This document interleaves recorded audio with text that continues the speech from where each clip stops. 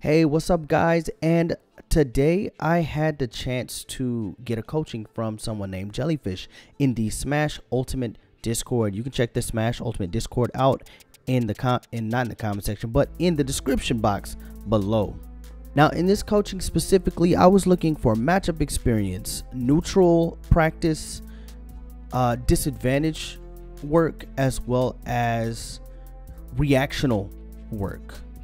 And quite honestly, Jellyfish exceeded my expectations fantastically. And a little bit more about Jellyfish. This person has had the chance to commentate as well as help with streams on tournaments. He's also had the chance to play some really experienced and consistent tournament players like WebJP, Hungrybox, Roommate, Bloodstalker.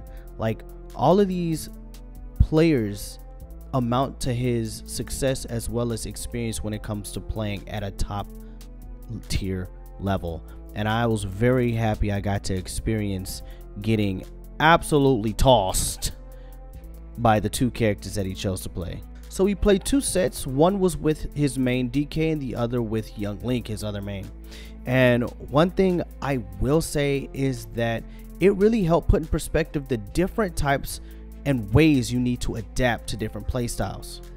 After each set, Jellyfish gave a detailed explanation as to what I'm doing well, what I'm not doing so well, and what I could be doing better. Man, there's some moments in this set, in both sets, where I just felt like, holy crap, I'm playing really good. And then there are some moments where it's like, hey yo, Jellyfish is stomping me out right now. What's going on? This doesn't feel good. This isn't great at all. I was glad Jellyfish was okay with me recording the match so that I could look back at these VODs and really look at all the interactions that transpired, what caused me to, you know, really lose said stock, or what was the reason that led me to gain a stock, so that I could try to replicate some of these interactions maybe in the future. Figure out more so what is the cause behind my victories, what are the causes behind my failures in neutral and disadvantage and advantage alike. So I was really grateful to Jellyfish for even taking the time out to play a me gunner at all. So it was very, very helpful, and I was able to grow from it, and I will continue to grow thanks to Jellyfish.